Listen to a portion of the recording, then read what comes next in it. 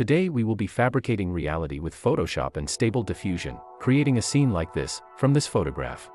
First, we will remove any stray hairs in the picture, with the Spot Healing Brush tool.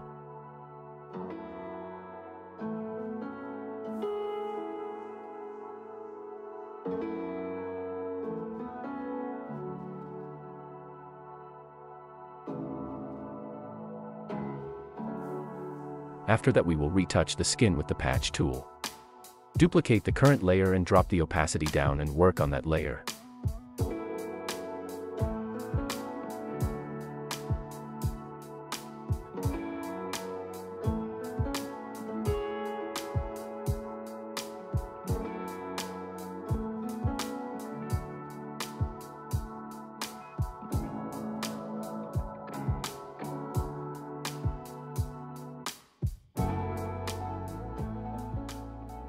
Export the picture and load up Stable Diffusion. Select the model you will use in the generation in the top part, go to the Image to Image tab, and import the picture into the tab and to the Controlnet source. Put the positive and negative prompts. The settings will be in the video description as well as a link to Stable Diffusion installation and Controlnet.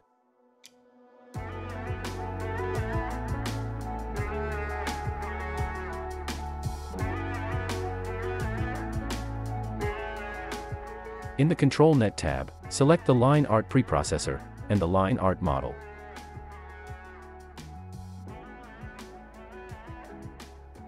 Enable the Controlnet and create a preview just to be sure it works.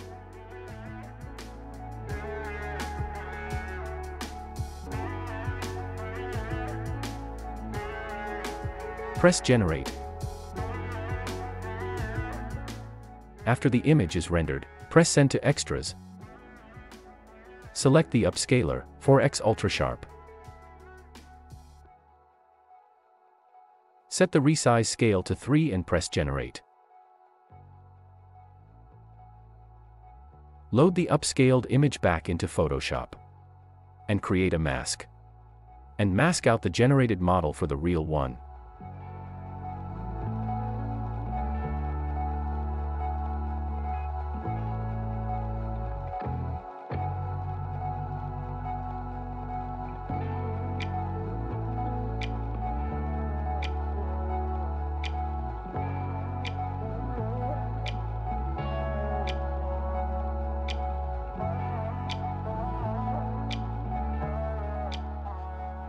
Create a hue/saturation adjustment layer. Adjust the colors. Experiment with different settings and color moods.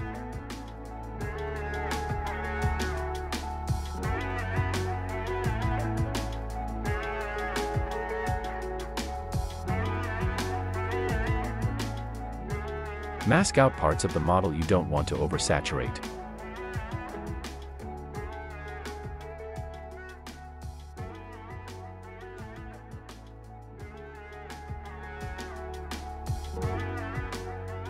Create a curves adjustment layer.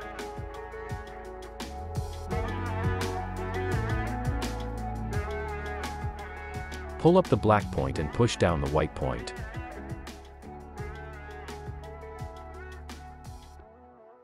Adjust the curve like a wave.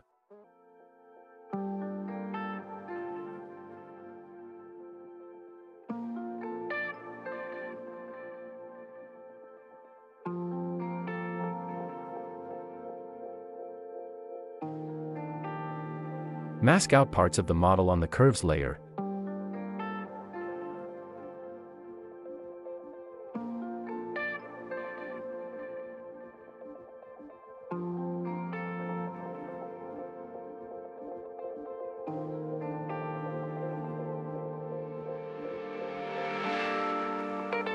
Create a vibrance adjustment layer and boost the vibrance.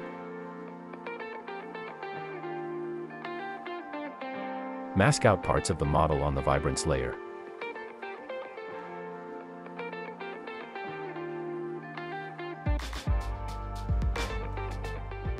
Create a new layer and fill it with pure black.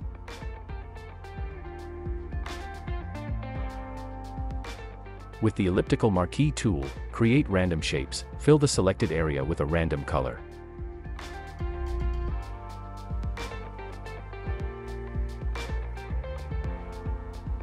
Go to Filter, Blur, Gaussian Blur.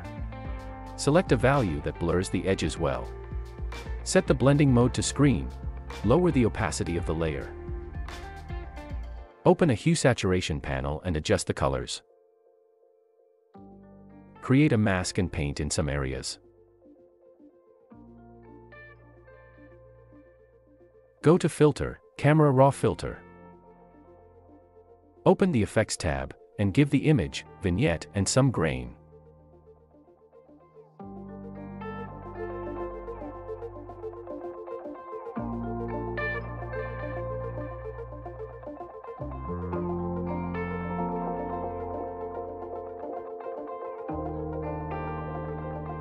Like and subscribe if you find this useful. I will answer questions in the comments regarding this guide.